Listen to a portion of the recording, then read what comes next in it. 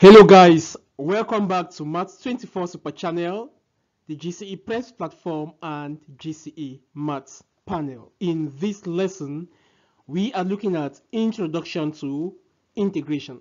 Please do not forget to subscribe and leave your comments, and you can visit our blog at www.gcemathspanel.blogspot.com, where we have past questions, answers, and a lot of model quizzes for the GCE for you. Let's begin this lesson. Integration is the converse of differentiation. That is the reverse process of integration. For instance, in differentiation, if f of x equals 2x squared, then f prime of x is equal to 4x. Conversely, the integral of 4x is 2x squared. This can be represented pictorially as follows. When we differentiate 2x squared, we have 4x, and when we integrate 4x, we have 2x squared. However, the case is not exactly as it seems to be, because we cannot smile yet due to certain things which we are going to find out.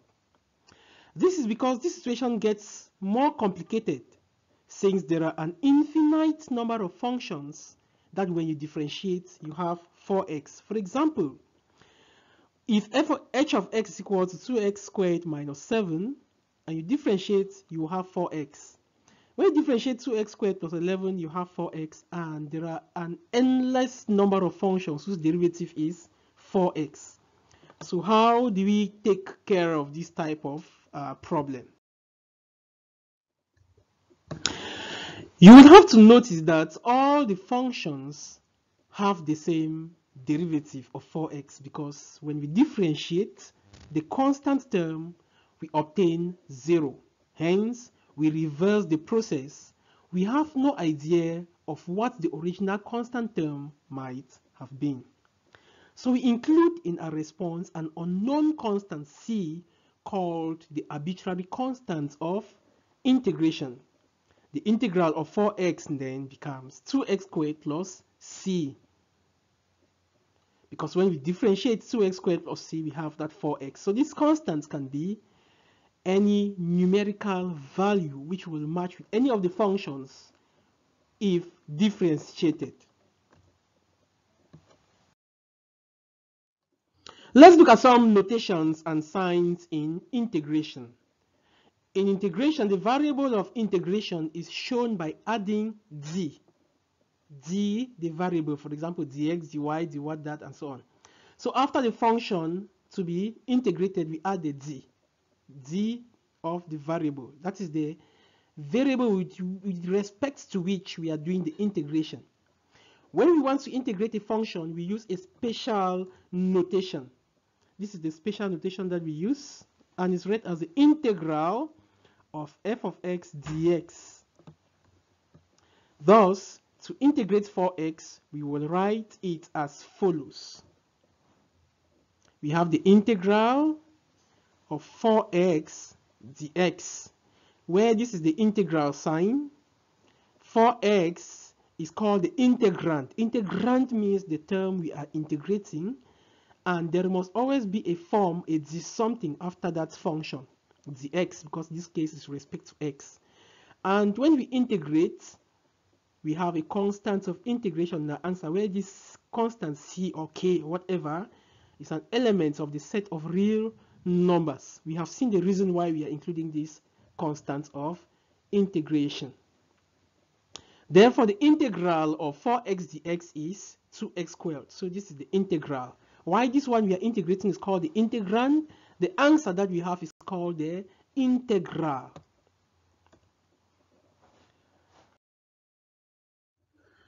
Don't forget to subscribe, and you can get this note at GCE Maths Panel or the GCE Preps platform. Note that along with the integral sign, this is the integral sign, there is a term of the form dx which must always be written and which indicates the variable involved. In our example, we had x. So we say that 4x is integrated with respect to x, i.e. the integral of 4x dx. The function being integrated is called the integrand. Technically, integrals of this type are called indefinite integrals to distinguish them from definite integrals, which we will deal with later. When you are required to evaluate an indefinite integral, your answer must always include a constant of integration. That is, the integral of 4x dx equals 2x squared plus c, where c is a constant of integration. So with this integral, the upper and lower limits have not been given. So when the upper and lower limits are not given, you must always include this constant of integration. We continue with the notations and signs. Formally, we define the antiderivative as if f of x is continuous function and capital F of x is a function whose derivative is f of x, then we can write f prime of x, that is capital F prime of x, equal to f of x. This capital F is the answer that we have after integrating, while this small f of x is what we were integrating, as you can see here. We are integrating f of x dx. The answer we have, you can represent it as a capital letter.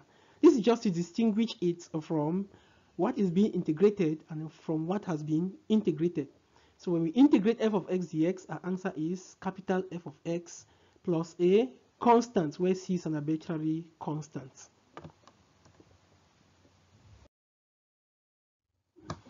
So here, let us look at this simple exercise. In each of the following, determine the function f of x if the derivative f prime of x is given. Okay, so we should look for f of x if the derivative has been given. So let's look at this. Alright, integration formula. The general solution of integrals of the form ax to the power n is given by, so whenever you have questions of the form ax to the power n, the general integral is given by the constant a is maintained. You have x to the power n, you add 1 to that power, so you have x to the power n plus 1. All that on the power, now the final power, all that on n plus 1, now plus this constant of integration. So this is the general solution for integrals of the form ax to the power n. Note, we have not mentioned exponentials here, neither have we mentioned logarithmic functions or trigonometric functions. We have just said ax to the power n. This is the form we mean. So for functions of this form, the integral is given as detailed on screen here. And in this particular case, n must not be equal to -1. If n is equal to -1, this becomes undefined. So n must not be equal to -1. Or in fact, what we have in the denominator should not be equal to 0.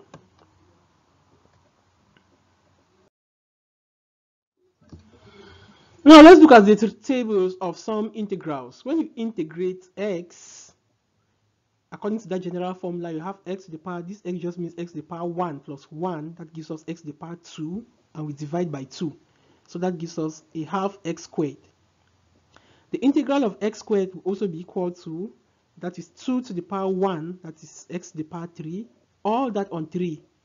So we write as 1/3 x cubed plus the constant, we don't forget the constant. So generally, if you have ax to the power n, then the integral is given as ax to the power n plus 1, all that on n plus 1 plus the constant of integration, where c is an element of the set of real numbers. Now, this is the special case we mentioned when you say that n must not be equal to -1, which therefore means that if I have x to the power -1 to integrate, that is 1 over x, when you have to integrate this type of functions, we use the ln. And why do we use ln here? Because if you differentiate the denominator, you have this numerator, which is 1. So for integrals like this, which we are going to see in the subsequent sub-chapters of this chapter, where if you can differentiate the denominator and have a numerator, then the integral is equal to the ln of the absolute value of the denominator plus the constant of integration. This is the use of logarithms for integration.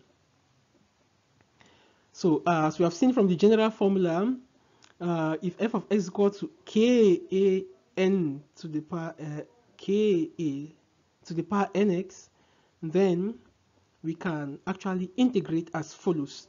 With this particular case, this is an exponential function where the base here is a, not e. We are going to see this as well to be more explained. So whenever the base is a and we integrate, we are going to have this, that is over that power, times the ln of that base. Now somebody will ask me, why have we not used n plus 1 and all of that? Because this particular case is an exponential function. The rules for exponential functions are different. We are going to see that, okay? If the base here was e, then we just have k e to the power nx, all that on n, because ln e base e is equal to 1.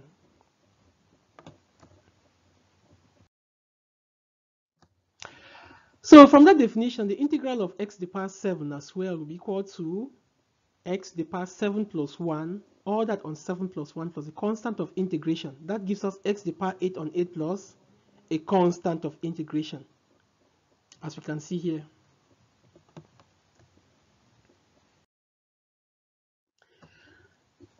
Similarly, if you have 2 over u to the power 2 to integrate, we know we can write this denominator as u to the power negative 2. So this integral becomes 2u to the power negative 2 du. Why du? Because this function is with respect to u. But from integration, when you have a constant like this, you can always bring the constant outside the integral sign. These are some properties of integrals. So I'm now integrating u to the power negative 2 with respect to u. So I'll apply the formula that will give me u to the power minus 2 plus 1, all that on minus 2 plus 1. And the final integral is minus 2 on u plus the constant of integration.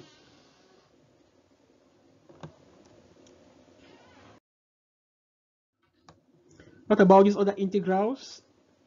Good. So this one is actually going to give me, we have the integral of root x dx. That root x is the same as x to the power a half. So to apply the formula here, I will just have x to the power a half plus 1, that is 3 on 2. All that on 3 on 2. 3 on 2 will be equal to 2 on 3, right? Plus a constant of integration, which is c. So that is what that integral gives us when we do the integration. Here we have numerous examples. Make sure you attempt these questions. Note, when you're studying online, especially real and practice subjects like mathematics, when you follow the examples, it is very important that you solve the examples as you watch, or at the end, you solve everything. Without that, you have just watched a video and you have not studied anything. So we can look at the integrals of all of these here, like the first one, 4x cubed, that will just be equal to 4. X to the power 3 plus 1 is x to the power 4.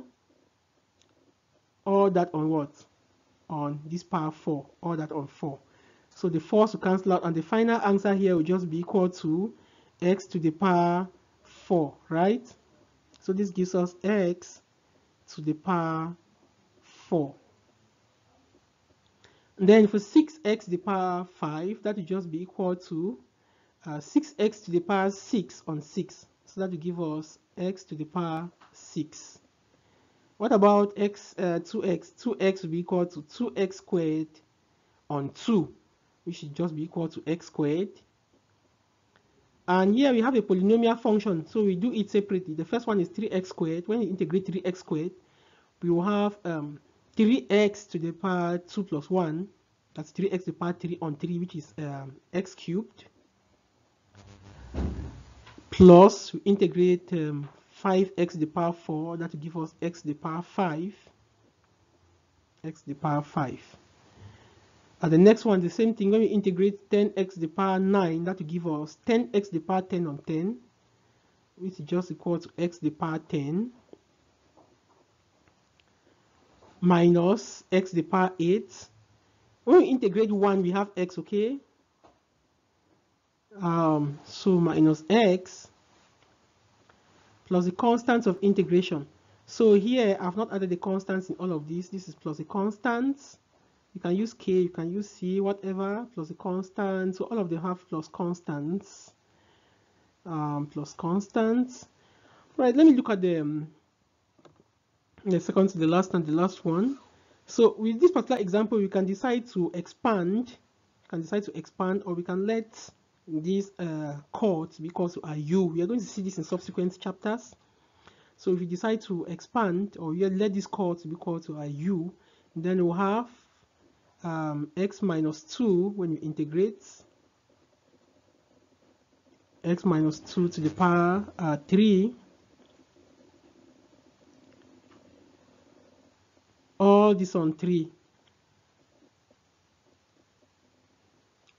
minus 3, x to the power minus 2, x to the power minus 2 plus 1 is x to the power minus 1, all this on minus 1, plus a constant of integration, which you can simplify.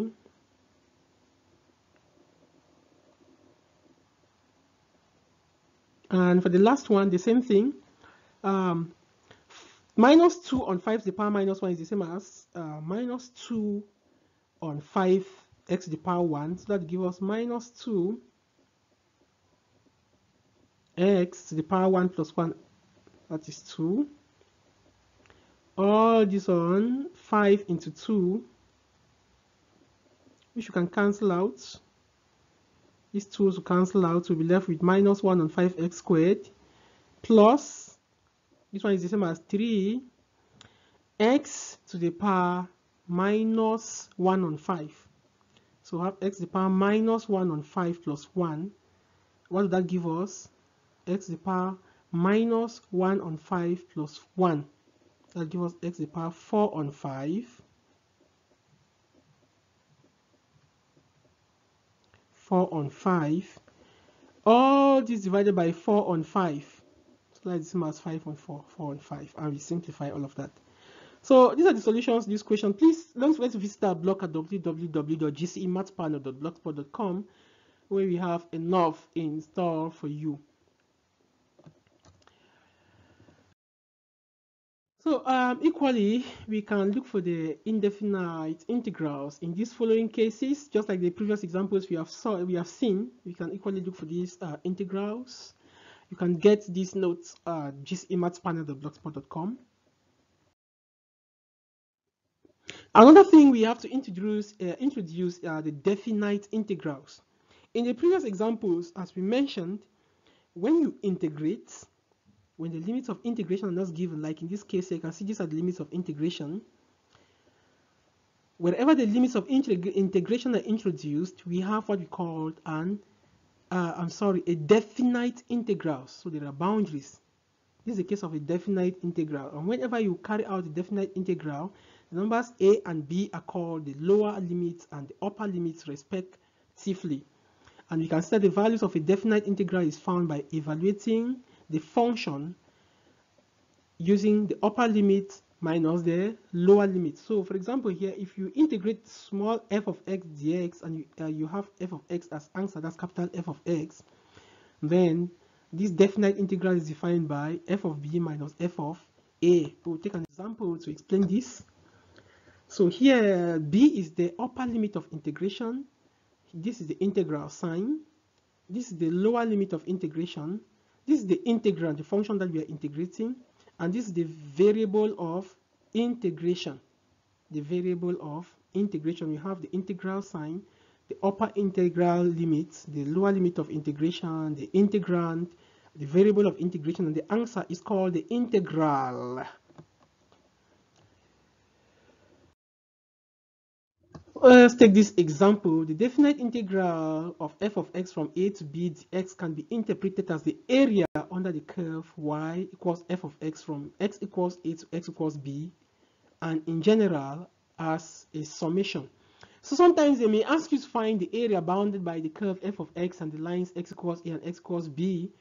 We do that by just looking for the integral of f of x dx from a to b. That will give us the area bounded by the x-axis, the curve y equals f of x, and the lines x equals a and x equals b. So this example, to integrate x cubed dx from minus 2 to 2, the integral of x cubed is x to the power 3 plus 1, that's x to the power 4. all that on 4. So we have 1 over 4 x to the power 4 on 4. And we take the limits directly, we will have, now the upper limit is 2, so we'll have 2 to the power 2. That is this is 2, right? Because we have 2 to the power 4 we integrate. So we have when x equals 2, we have 2 to the power 4 minus when x equals to minus 2 to the power 4. And this integral is equal to 0. Normally, most of the times when you integrate from negative a to plus a, the result is most usually equal to 0. Negative a to plus a, mostly we have the result to be equal to 0. So we have discussed this integral. If f of x is continuous and the integral from a to b, and if capital F of x is an indefinite integral, then we can define the definite integral like this. So this theorem shows us how to evaluate an integral once the integration process has taken place. So when we have integrated small f of x dx and we have capital F of x, and we can now put the limits of integration. I can see that the constant does not appear. Why? Because this is definite integration. When you are doing definite integration, the limits of integration eliminates that constant of integration. Now let's take this beautiful example to integrate 8x dx from 2 to 5. So when we integrate 8x from 2 to 5, we are going to have the integral of 8x should be 8x to the power 1 plus 1, which is 8x to the power 2, all that on 2. This is all that on 2 here. So we are integrating from 2 to 5. So 8 on 2 is 4. We bring out this out 4. Now when x is equal to 2, we have 2 to the power, when x is equal to 5, that's the upper limit. We will have 5 to the power 2, this is 5 to the power 2 here, minus, when x is equal to 2, we have 2 to the power 2. So this gives us 4 into 5 to the power 2 is 25 minus 2 to the power 2, which is 4. So this integral here is equal to 84. This integral is equal to 84. Similarly, to integrate 6x plus 7 from 0 to 2, the integral of 6x will be 6x to the power 1 plus 1 on 1 plus 1. So that gives us 6x squared on 2, which is 3x squared. This is it here. And the integral of 7 is 7x. So we just have 7x. Now we take our upper limit minus lower limit. So our upper limit when x equals to 2, this is the upper limit. So I'm going to replace all the x here by 2 for upper limit. That's why we have 3 into 2 squared plus 2 into 7 into 2. Now for lower limit when x is 0, this is the lower limit here when x is 0. So we replace all the x by 0. And this integral gives us 26. That's the integral. What about integrating 2 dx? This one is direct forward. Whenever I integrate a constant, you just have to add an x to it. The integral of 2 dx is 2x, and we're integrating from 0 to 1. So when x is equal to 1, we have 2 times 1 minus when x is equal to 0, we have 2 times 0. So this integral is 2.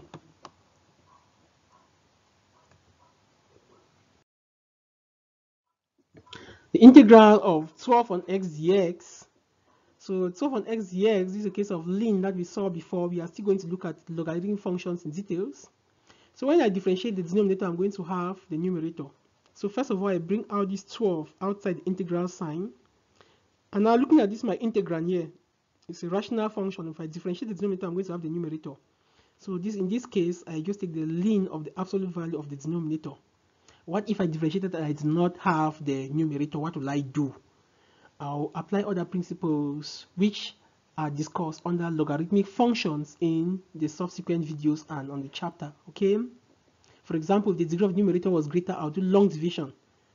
Or if I differentiated and it was equal to a constant times this, then I'll do some balancing. This has been explained in details in the next videos. So the integral here gives us 12 ln 2, because we have 12 ln absolute value of x from 2 to 4. So we have 12 into ln absolute value of 4. In fact, 4 is already positive, so ln 4 minus ln 2. So I'm not bothered about the absolute value because these numbers are already positive. And ln 4 minus ln 2 is the same as ln 4 on 2, which is ln 2. So we have 12 ln 2.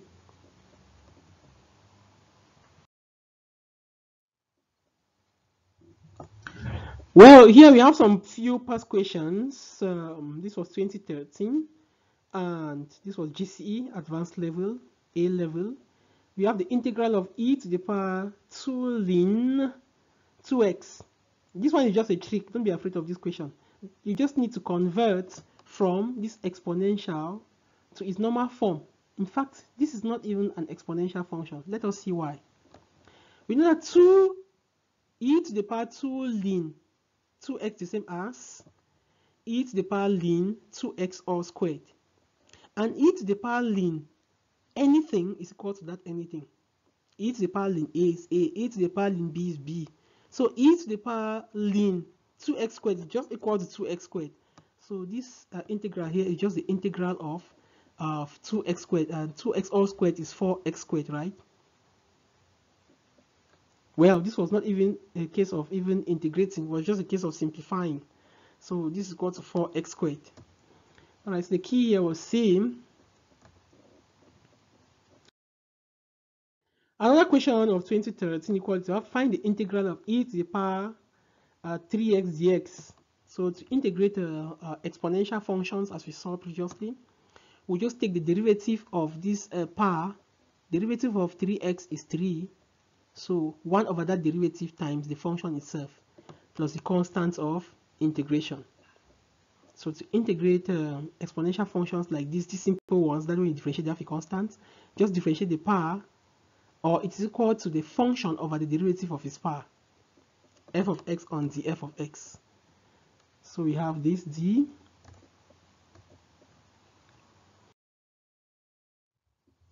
This was another question. I don't know which year is this. I don't know it's 2019 or what. The integral of e to the power negative x will just be equal to e to the negative x on the derivative of negative x, which is negative 1, right? And you now take the limits of integration from 0 to 1. So when x is equal to 1, you have e to the power minus 1 minus e to the power 0 when x is equal to 0. And this is the value that we have. Okay. Now another question that we have,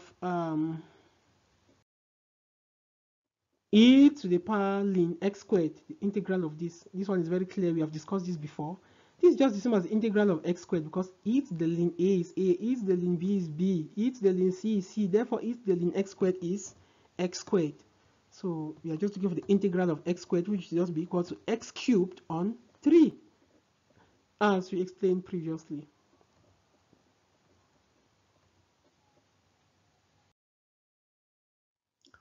Now, what about this one? This one is the case of logarithmic functions, and we explained previously that if you differentiate the denominator and have the numerator, then that integral is just going to be equal to the ln of the absolute value of the denominator. In this case, when you differentiate the denominator, we are going to have 4x squared. The numerator is 2x squared, so we can do some balancing. So we should first of all take these 2 outside, and we can write this as, alright, so when I differentiate this denominator, what am I going to have? I'm going to have 4x. So I write the 4x here. But I have now changed this equation, right?